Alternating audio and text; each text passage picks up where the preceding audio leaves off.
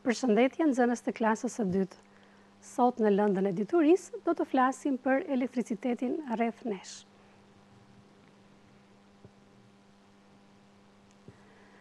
Që nga momenti që zgjohemi dhe deri në momentin që bijem të flem, jemi të rrethuar dhe të varur nga elektriciteti. Zgjohemi në mëngjes nga alarmi, i cili punon me elektricitet. Drita e dhomës së gjumit, ashtu si dhe dritat e tjerat në shtëpi, punojnë me elektricitet. Pastaj, gjatë ditës përdorim shumë pajisje që punojnë me elektricitet. Shohim figurat. Pajisjet në shtëpi që punojnë me elektricitet janë frigoriferi, lavatriçja, televizori, kompjuteri, hekuri i hekurosjes, fshesa me korrent, soba dhe shumë pajisje të tjera. Pra, elektriciteti gjendet kudo rreth nesh.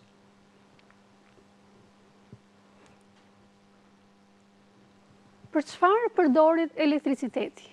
Elektriciteti, fëmijë, përdoret për të prodhuar dritë, për të prodhuar tinguj, për të pastruar në shtëpi në rastin e fshesës me korrent, për të ftohur ambientet tona, për të ngrohur, për të larë, për të lëvizur gjërat, për të bërë pra punë të ndryshme.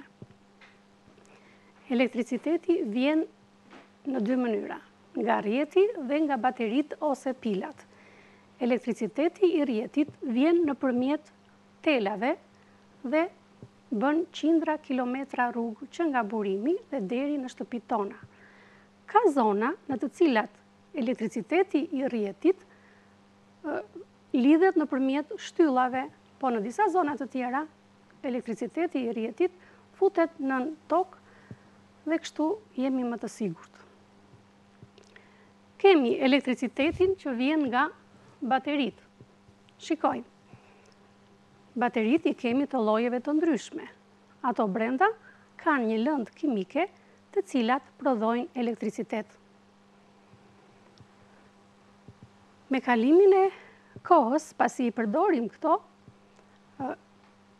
energjia që mbartin këto bateri bie, pra fuqia e elektricitetit bie dhe themi që bateritë shkarkohen.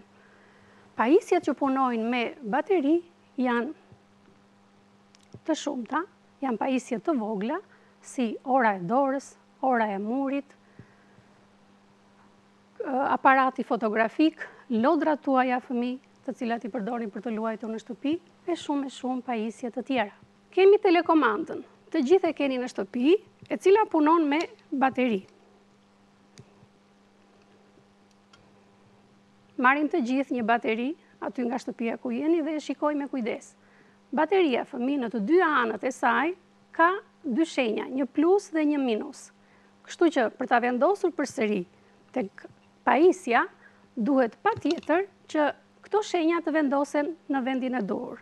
Pra në pajisjen që duam të vendosim baterin, do të shohim vendin e duhur. Nga ana që mban këtë sustën, është gjithmonë shenja minus. Kështu që bateria do të vihet nga skaj që është minus. Në qoftë se bateritë nuk vendosen siç duhet, atëherë pajisja nuk punon, nuk funksionojnë. Ku prodhohet elektriciteti? Elektriciteti, fëmijë, prodhohet në hidrocentrale, termocentrale dhe centralet. Hidrocentralet punojnë me ujë. Termocentralet punojnë me lëndë djegëse, si naftë, vajguri, gaz natyror. Termocentralet punojnë me anë të erës, energjisë diellore. Se si prodhohet energjia elektrike në këto burime energjetike, do t'i mësoni më vonë në klasat e larta. Elektriciteti, fëmijë, është shumë i rrezikshëm. Nga ai ne mund të rrezikohet jeta jonë. Shohim figurat me radhë. Çfarë bëjnë fëmijët? Djali ka futur kaçavidën në prizë. Fëmia tjetër, shikojmë, po luajnë me prizat dhe me spinat. Shikojmë, djali tjetër po kafshon kabllin elektrik. Prandaj, fëmijë, duhet jemi shumë të kujdesshëm. Nuk duhet të prekim me duar të lagura pajisjet elektrike. Nuk duhet të futim nëpër spina sende të ndryshme, si në rastin e djalit. Nuk duhet të kapim kabllot elektrik, sepse ndodh që ato të jenë të dëmtuara. Pajisjet elektrike preken vetëm atëherë kur të rriturit u thonë që ato janë të sigurta.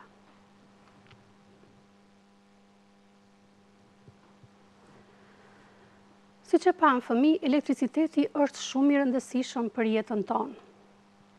Të mendojmë se kur një ditë na mungoj elektriciteti në shtëpi, të gjithë do të jemi të shqetësuar, të gjithëve do të na mungoj diçka. Gjyshrit nuk do të mund të shohin dot në televizion lajmet. Mami nuk do të ketë mundësi të bëj punët e shtëpisë. Dhe juve ju mungojnë lojrat tuaja në kompjuter apo në videolojrat ku i keni. Kështu që na del si detyrë që ne ta kursejmë energjinë elektrike. Si duhet ta kursejmë? Të fikim dritat gjatë ditës, të fikim pajisjet elektroshtëpiake kur kemi mbaruar punë, të mos e mbajmë hapur derën e frigoriferit pasi kemi mbaruar punë, sepse harxhon energji. Edhe drita e vogël e kuqe e aparaturave harxhon energji. Pra do të mundemi ta kursejmë sa më shumë elektricitetin, sepse kështu kursejmë para dhe kujdesemi edhe për mjedisin.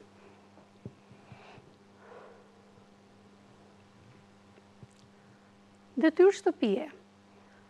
Provoni si zbërthehet një elektrik dore dhe si vendosen baterit ose pilat. Këtë do ta bëni në shtëpi vetë të pavarur fëmijë. Faleminderit, mirupafshim.